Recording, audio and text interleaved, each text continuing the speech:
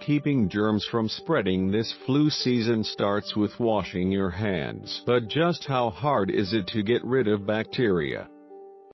Daily Mail Online used a Glo Germ lotion that revealed under a UV light how dirty our hands really are and showed how easily germs can spread to the things you touch regularly. Like a coffee cup and keyboard, we tested the differences between washing your hands for 5 seconds, the recommended 20 seconds, and using hand sanitizer to show what's left behind even after a thorough wash. With health officials warning everyone to wash their hands to prevent the spread of the deadly flu that has killed 53 children.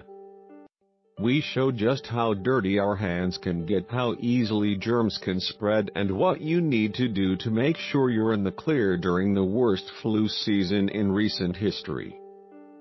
Scroll down for video. Glo Germ is a liquid rubbed on your hands like lotion that simulates germs to teach proper hand washing techniques and general infection control.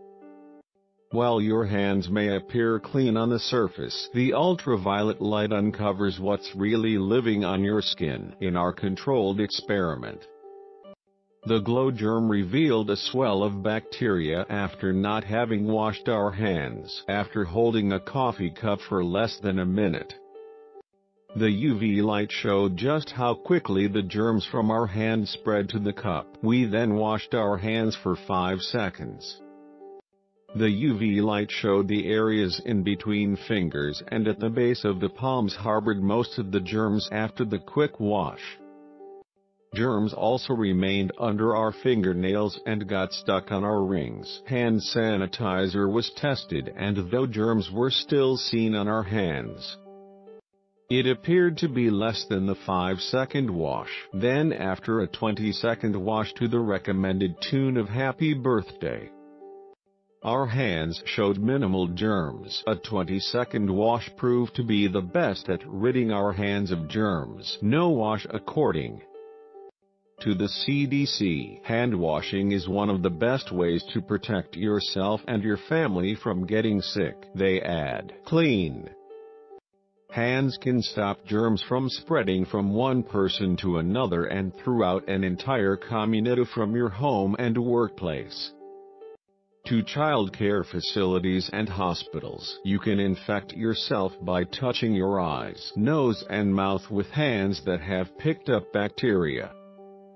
such as staph and salmonella. While it is impossible to keep your hands completely germ-free, washing regularly before eating or cooking and after using the bathroom or blowing your nose can minimize your risk of getting sick. However, a 2015 study showed that 62% of men and 40% of women admit they don't bother washing their hands after using the bathroom. Washing hands for 5 seconds. Dr. Brian Sasemski, a California-based internet, told Daily Mail Online, washing hands often, wearing masks, and staying home from work during periods of fever can help reduce the transmission of the flu virus. This year's dominant strain of flu, H3N2, has killed more than 53 children in the U.S. and is on track to becoming one of the worst in recent history, as hospitalizations are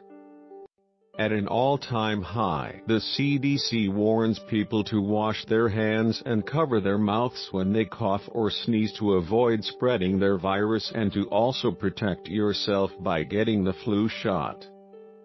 However, researchers at the University of Maryland warn that the virus can also spread by traveling through the air. The flu is especially dangerous because while most people suffering from the virus experience fever, chills, muscle aches, cough, runny nose, and fatigue, not all those infected show symptoms. Our test indicates that washing your hands for 20 seconds, as the CDC recommends, is your best bet at protecting against harmful germs and staying safe this flu season.